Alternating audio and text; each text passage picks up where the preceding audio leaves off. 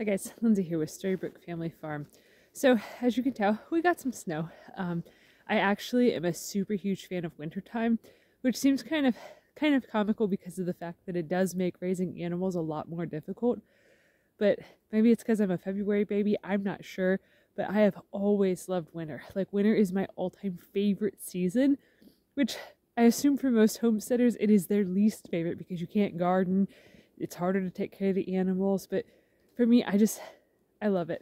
I still love going sled riding and doing all those sorts of things and making snow angels and playing in the snow, but also like the beauty. This hemlock tree is it is absolutely gorgeous. I love looking at the beauty that the natural world has. I think that it is like far better than what most humans could ever create. Like with how it looks whenever there's the snow that's just barely like on the branches and stuff that's on top. I think it's so pretty.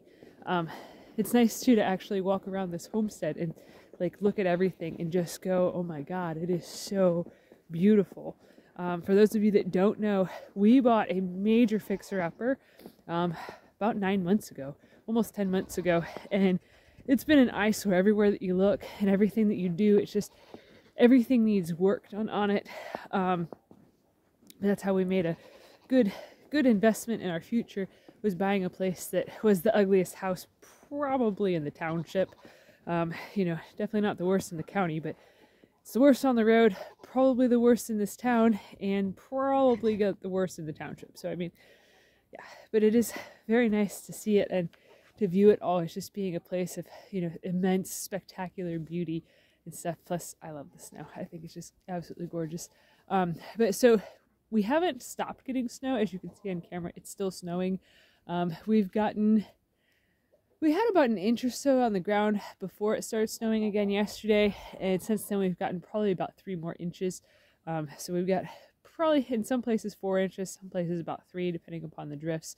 So we're slated to get about another inch of snow today, and then next week it's going to warm up. So I'm really, really jazzed to be able to spend a little bit of time in the snow, because even though I live in Ohio, we used to get snow all the time when I was young. Now the winters don't have very much snow, which kind of is a bummer, because a lot of kids, they don't know how to play in the snow, how to go sled riding and skiing and sled boarding, and doing snowboarding, doing all the things that I grew up doing and loving. A lot of kids that live in the same area as I grew up in, they don't have that opportunity because the snow doesn't stay for long enough. Just like we've had this brutal cold snap happening. But on Monday, the temperature's supposed to be 35 degrees and rain. All next week, it's supposed to rain. So we're going to be back to having a homestead completely covered in mud. But I have taken advantage of the slight warm up that yesterday and today has brought. So we did actually move Wilbur and Ferdinand, our intact male, and his companion back out of the barn, just because of the fact that it was getting very cramped in there. And Ferdinand is the lowest of the pecking order for the whole entire goat herd. So other goats weren't necessarily all that loving towards him. So I kind of felt bad for the little guy, but it is what it is. Out here, he's, number 2 and stuff. So he basically gets treated like a little king, because Wilbur is his dad. So he's always been a daddy's boy and has always been pretty well protected by him. But so yesterday, I actually, from what we've heard about this place, previous owners used to secretly grow marijuana in this barn, which makes sense because all of these windows were completely painted out black. So I had noticed, while all of the birds and all the extra animals have been in the barn, that it is so dark and depressing in there. So yesterday I took it upon myself to actually scrape all of the paint off of those windows to let light in, and it makes a huge difference. So today, our son, he had a snow day. He's 16, and he's not a very observant type of fella and stuff, as most teenage boys are not. When he walked in to see if I needed help with anything, he was like, oh my God, it is so bright in here. I'm like, yeah, like that's what the sun can do. So it was nice that he, noticed and stuff like that, especially that he noticed right away. So it was very, very affirming that taking the time to do that in the cold temperature was definitely a worthwhile investment. Plus, since doing that, we've gotten a couple more eggs laid, so that was another motivating factor for doing that. But I'll bring you guys in so you can see how all the animals are doing. Plus the snowplow's going down the road, and that's kind of incredibly noisy. So when I talk about how tiny our barn is, it is about the size. The geese are in here. It is about the size of a living room. It is very small. Here are the noisemakers. But so that's it. I just walked you guys through the entire teeny tiny little barn. So we do plan on actually making some changes and some tweaks and also some sort of expansions as well to it. I gotta walk away from the ducks. They're too noisy and distracting me. So over here where there's some windows, those over there, I actually put them in before we moved any animals here. So then that way, because that's where the chickens are housed at, which they pretty much just live all over the barn. But so that way they would let more sunlight in that side of the barn because it was so dark you couldn't even see to do anything in there. And I did add the wall to separate it. And I got two little goats trying to stick their head out through the chicken coop door there. I don't know if you guys will be able to see that on camera or not. But so yeah, how it is one half is for the goats, the other half is for the chickens, and the ducks and the geese sleep in there at nighttime. So I did find this property had a lot of trash on it, which, you know, some of it's been recycled, some of it's been scrapped, most of it has just been thrown away. But I did find once it started getting cold and kind of crappy out, sorry Winston, I didn't mean to scare you, buddy. Winston is our most skittish goat. He was trying to pee and I walked by and I startled him. But so I did find over here, right along the property line there, is a old trailer. So I actually am going to, once it's not so like frozen-y out, I'm planning on pulling that out. It is not seized in place, but the tires are flat, so it's going to be pretty much a booger to get it out of there. I might have to wait till spring so I can get the lawnmower hooked up to it and try to use that to yank it. But I'm actually planning on building a duck and goose coop on that. Because the ducks and the geese, they normally actually live over by Wilbur and Ferdinand. That's one of their paddocks right there. We do try to rotationally graze them, so we have 3 little paddocks set up for them to be moved around at and stuff to make it so it's not quite as muddy all the time in all the places that they're at. Ducks create a lot of mud, so do geese. But so I'm planning on building a little movable coop that's going to set right over in here, so then that way the ducks and the geese are out of the barn, which will free up that whole other side, because as of right now, that first room that I walk into when I walk in the barn is primarily where all the chickens actually sleep. There's a 2x4 rafter that's, you know, 10 feet up off the ground. That's where most of the chickens actually sleep. So it's only, I think I have 3 chickens out of our approximately 30 chickens. Only 3 of them sleep in the actual coop now, because the ducks and the geese have pretty much laid claim to it. So that'll free up half of the barn and essentially make it so there's like an addition in there, which will be great for when the goats start having babies in May. So then we can separate the mamas off and the babies off. Now you guys can see this broken down, falling apart structure here. That I'm going to take off the rest of the way because it's, you know, clearly not really salvageable. At one point somebody had chickens in there, I assume, based on how it's designed. It looks like a little tiny chicken coop.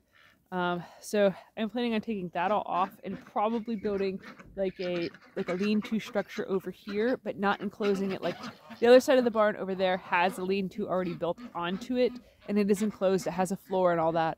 I'm planning on building one here, so then that way we can store things in it like excess hay or firewood, because we do heat with wood, or equipment, because right now we have to lift all of our like rototillers and all that stuff up into the lean-to addition that's over there, so that way it can be tucked away and stuff and out of the elements. So it's kind of cumbersome to have to lift small rototillers. Thank God they're small.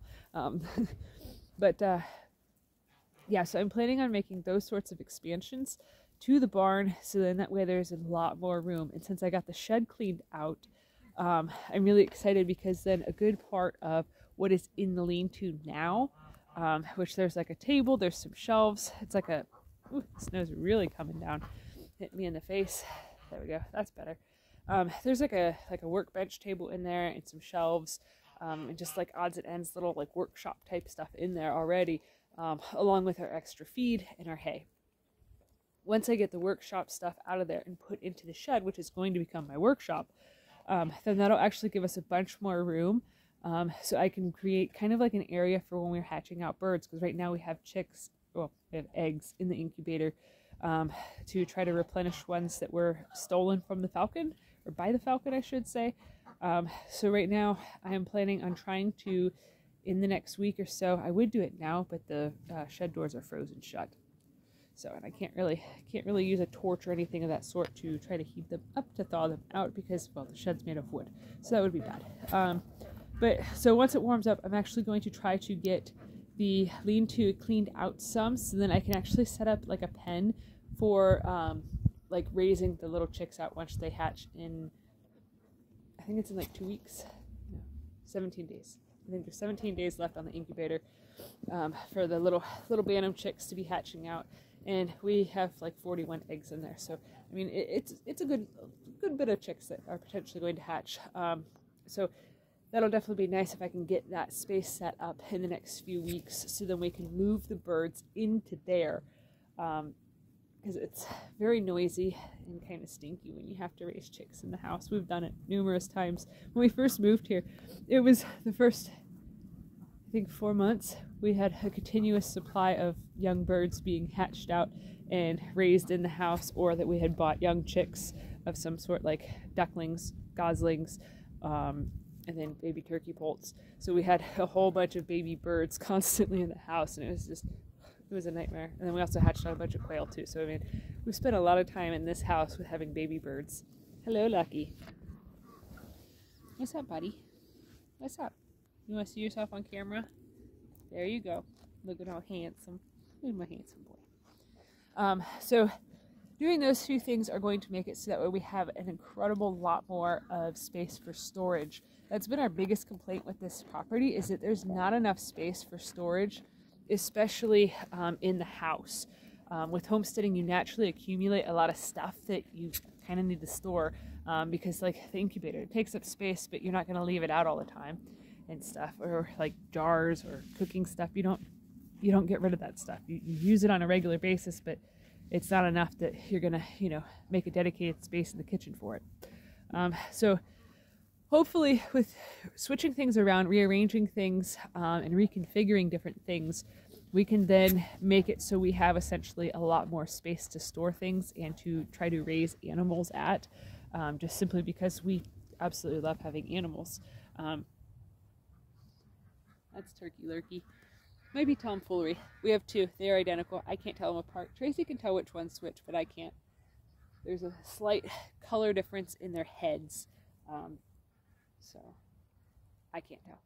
But so that'll make it very nice for us to be able to raise more animals here, because it is only 2 acres of land. So we need to figure out how to get creative to raise more stuff in the small space.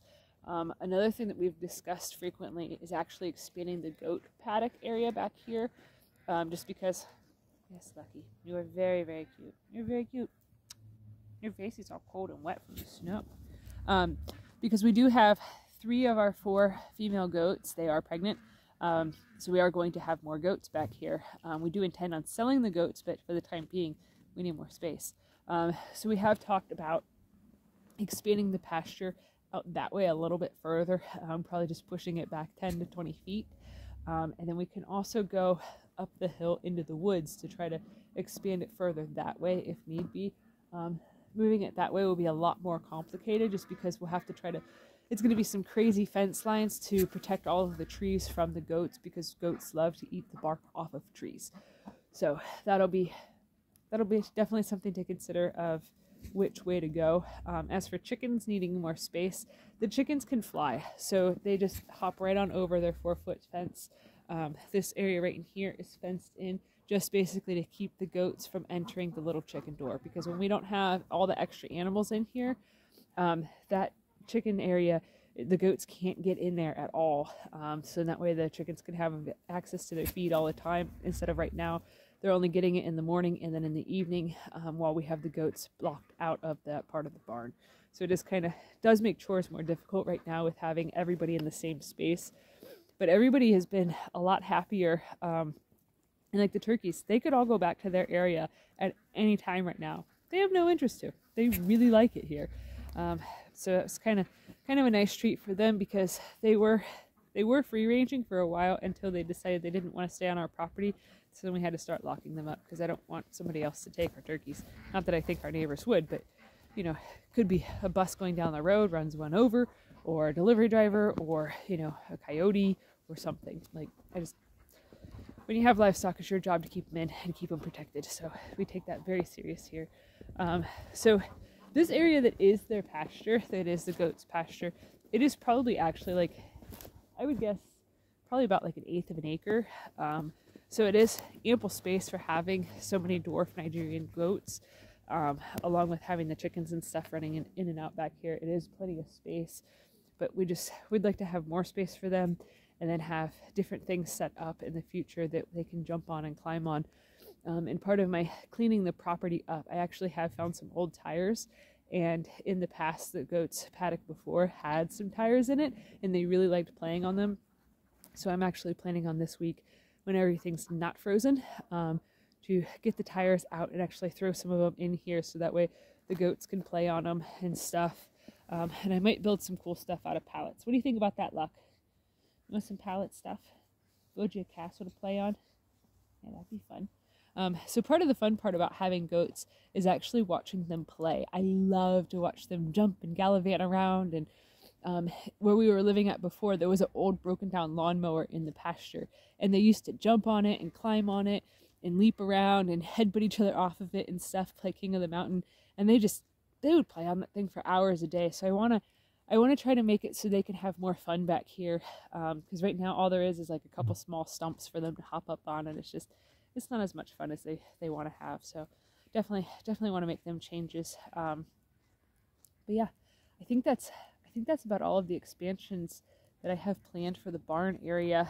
You know, and then we do also plan on further expanding the garden, maybe building a greenhouse before the spring season starts, but that might end up not happening until like next fall.